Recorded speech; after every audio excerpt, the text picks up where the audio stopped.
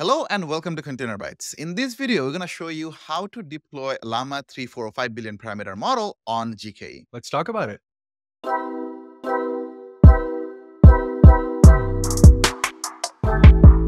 So in this tutorial, we're going to see how to serve Llama 3.1 405 billion parameter large language model out of your own GKE cluster.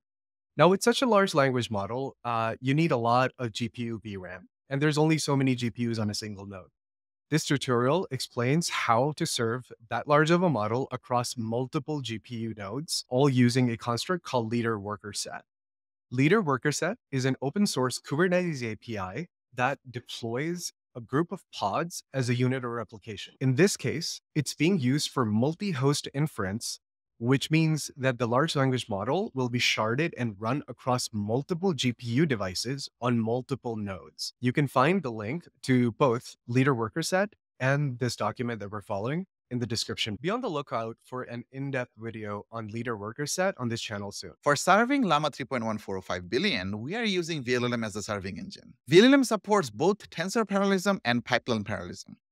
In this tutorial, with two nodes of 8 H100 GPUs, we can use two-way pipeline parallelism and 8-way tensor parallelism to fit the model in our GPU nodes.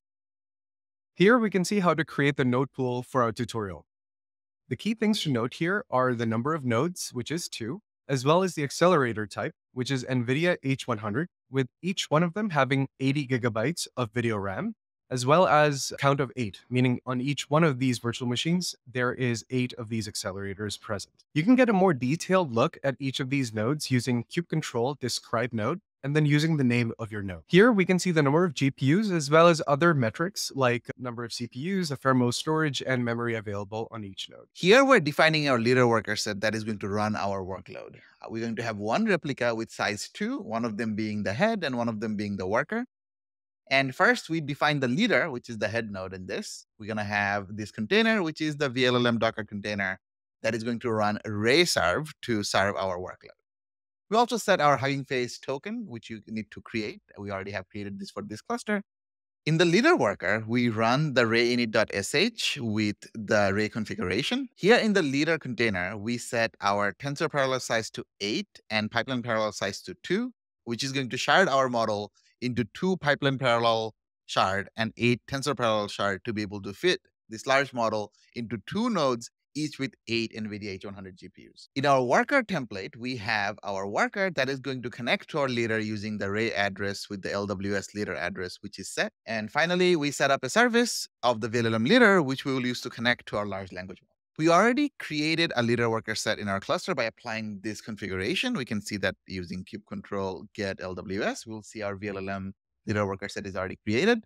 We can also see our pods that got created. Kubecontrol get pods. We'll see that vLLM-0, which is our leader pod, and vLLM-0-1, which is our worker pod, has already been created. Now that the model is deployed, let's go ahead and connect to the serving endpoint. We're going to say kubecontrol get service. And here we can see the vLLM leader service that was stood up as a response to the leader worker set being deployed. So we can say kubecontrol port forward and the name of the service and the ports that you want to bind. We can go ahead and send a request to the completions endpoint on the vLLM server. And here we can see the response coming from our model deployed across multiple GPUs and multiple nodes. In this video, we learned how to serve a very large model like Llama 3.1 405 billion parameter on GKE. We used leader worker set to shard the model across 2 nodes and 8 GPUs on each node. In a future video, we'll take a deeper look at LWS and when to use LWS for serving use cases. See you then.